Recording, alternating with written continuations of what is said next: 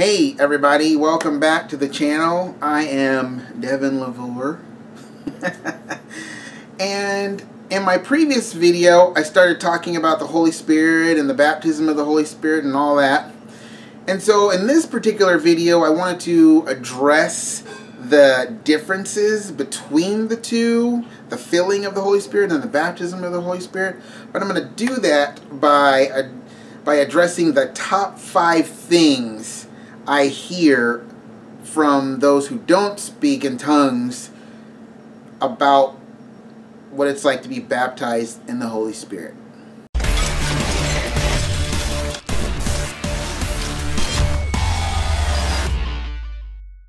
So, what's the difference? Hey, that is a good question. So let's get into some of the differences. Let's look at this scripture first, okay?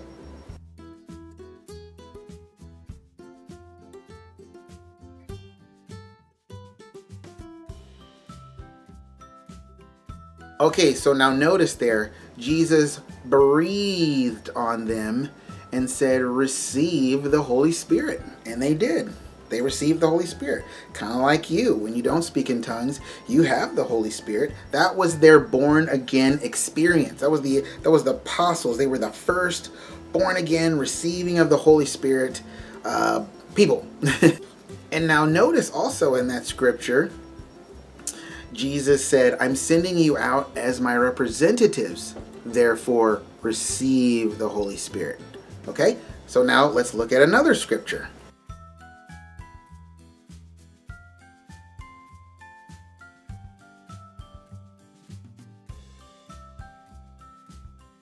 Okay, now notice there, Jesus is saying, hey, I'm going to send you the promise of my Father, but wait for it. Now this is important to note because Jesus said this. Now this is in Luke. And you know, Luke, Matthew, Mark, Luke, and John, those are called the Gospels. They're all one story of one guy. It's not 4 separate stories of 4 different Jesuses, obviously. And so when you put all the chronology together, him saying that to the disciples in the Luke 24:49, he said that after he breathed on them and told them to receive the Holy Spirit, which they did. Now let's look at one more scripture. Okay.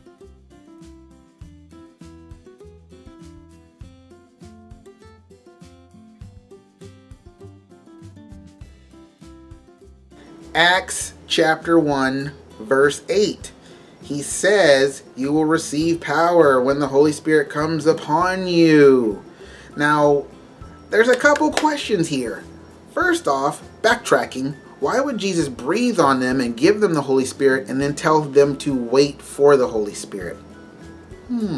Okay, I said that last scripture was going to be the last scripture. It's not. This is actually the last scripture. Let's take a look at this one.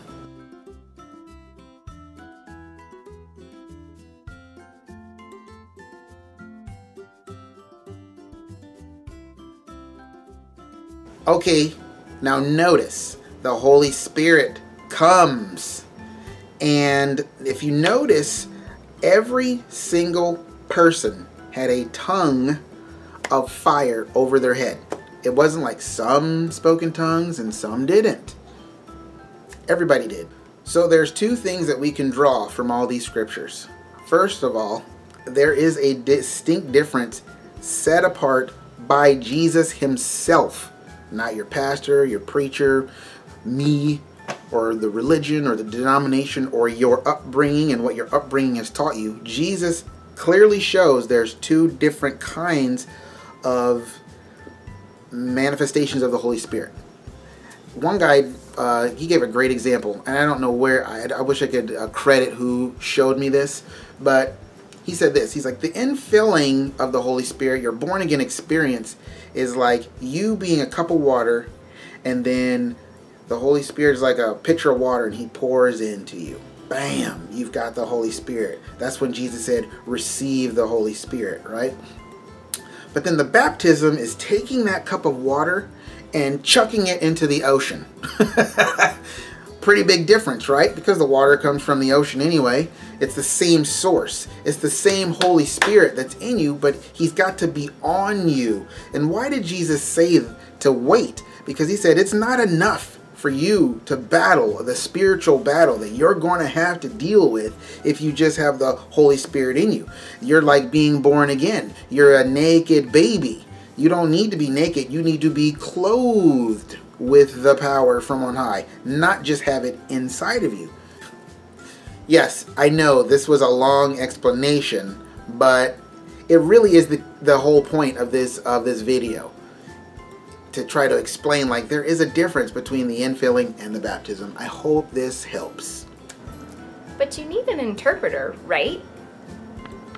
Oh yes, the interpreter question. Well, when you're by yourself praying in tongues, praying in spirit with God in your own little prayer time, do you need an interpreter?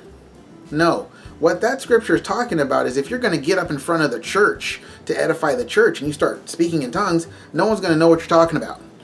So it's like, then you need an interpreter. And that's all I'm going to say about that. I thought speaking in tongues died with the apostles. Okay, I've heard that one before too, but then my question is, did miracles die out with the apostles? Did faith, gifts of prophecy, wisdom, word of knowledge, healing, did that die out with the apostles? So not everybody has to speak in tongues, right? Well, I kind of covered this one in the Acts chapter 2 verses 3 thing, where I said that all the tongues of fire were on all 120 who were waiting for the Holy Spirit to come. And that is a tough one to answer, honestly, but I think the biblical precedent is set up that if you speak in tongues, that's the evidence that you're baptized in the Spirit. I have been through so many different Christian circles that try to explain the speaking in tongues away as evidence of the baptism of the Holy Spirit. You can't do it biblically. You can't. And of course, every denomination tries to back up their denomination's ideas with the Bible, but when you're looking at it, if your heart is for the truth and you're really seeking it out, you can't. You can't. I mean, I think there can be instances, absolutely, instances where people are clearly operating in the power of God, but they don't speak in tongues. But those are, oh man, those are like the super small exceptions to the rule, not the rule. So I love Jesus and I have the Holy Spirit. Why don't I speak in tongues? Well, I'm not doubting that you love Jesus and that you have the Holy Spirit, particularly if you're born again. If you're born again, you do have the Holy Spirit. But that doesn't necessarily mean you're baptized in the Holy Spirit. There's two different things. Not only that, but you might be raised in a culture that doesn't teach you that, or a culture that kind of shies away from that kind of thing, you know. So that might be the reason why. You've got to know there's so much more to the Holy Spirit than just speaking in tongues. It's His desire to clothe you so that you can be prepared to impact the world with more than just apologetics.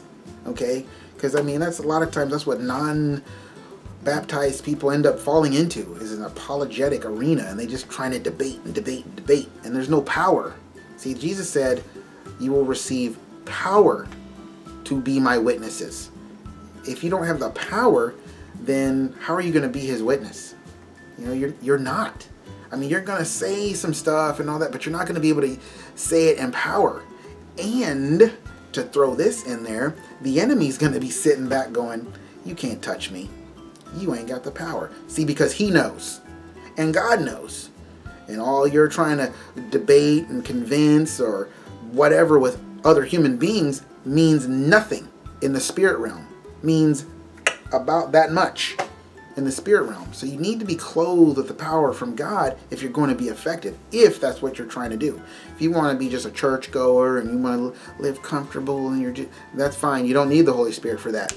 You don't even need to be born again for that. So, but man, you just got to know it is God's will for you to be clothed with the power and for you to go out and minister the gospel in power. Hey, bless you guys. And until next video, I hope I gave you something to chew on, and I will see you again. Subscribe.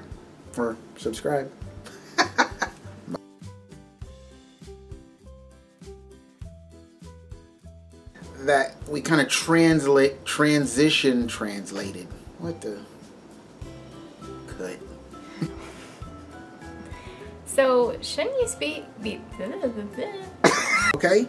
And I know, that was a long number 2. That sounds terrible. That just sounds wrong. That was a long number 2. Okay, we're not going to say that. Sorry.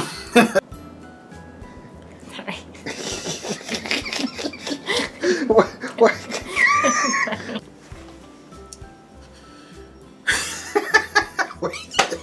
You're just standing there like Gollum.